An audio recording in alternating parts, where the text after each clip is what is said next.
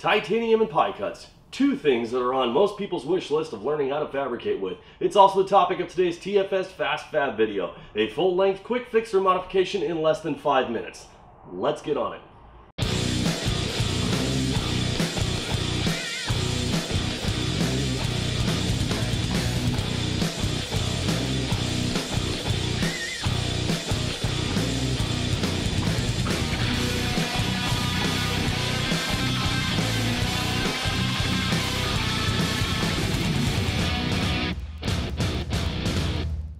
All of the titanium used in today's episode of TFS Fast Fab has been provided by TiCon Industries.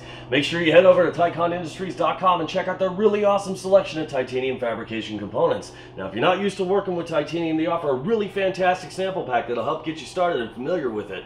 TiCon also ships worldwide, and every single part is expertly packaged and ready to use right out of the box.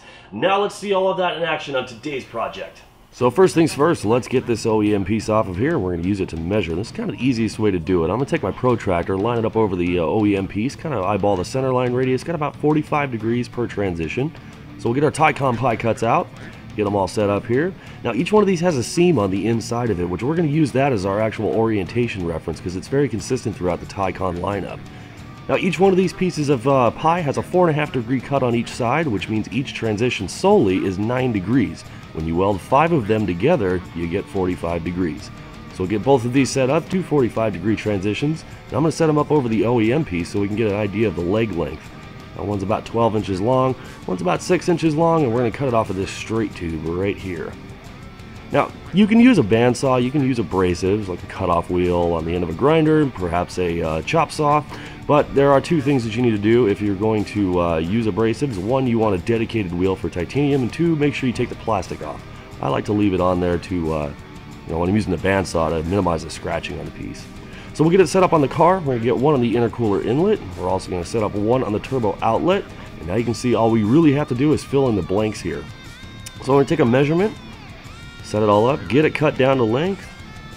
Boom, we're ready to roll. Now this does have a seam on it, and I want to make sure that that's out of sight.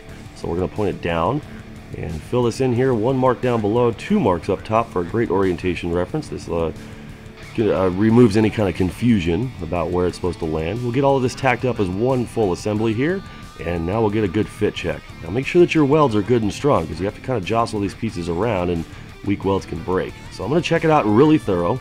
Make sure we're clear.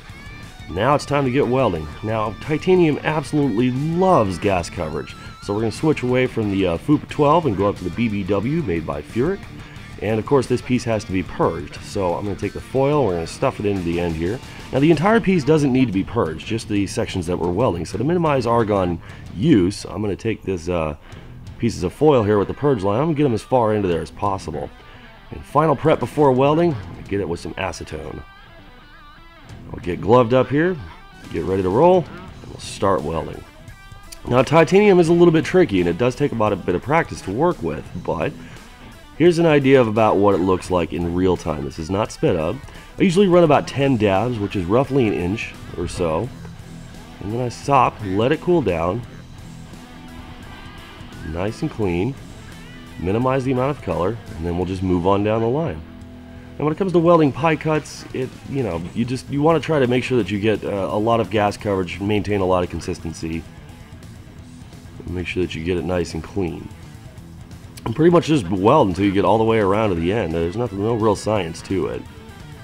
Now for final prep here, we're going to hit it with a surface prep pad. Notice that I have gloves on. We don't want to contaminate it because anything that we leave on the tube is going to stay on the tube, especially during the burn process. So here's the burn color setup. The hotter you get it, it's going to go from gold to purple to dark blue to light blue, and then it gets into the other colors that you don't want. Now this piece took about 11 minutes to do, so when you're doing burn practice, practice on a piece of scrap first. So we'll get it set back up on the car, final reveal, get it all clamped down, and there you have it, one titanium upper intercooler pipe. Now, if you want to see more episodes in less than 5 minutes, go ahead and check out this hashtag, TFS Fast Fab. Every single time one of those uploads, you'll find it as long as you know how to search. I want to thank you guys for watching as always. Don't forget to subscribe to the Fabrication Series YouTube channel for more really awesome content, and make sure you go to TiConIndustries.com for all of your titanium fabrication needs. I'll see you guys on the next episode.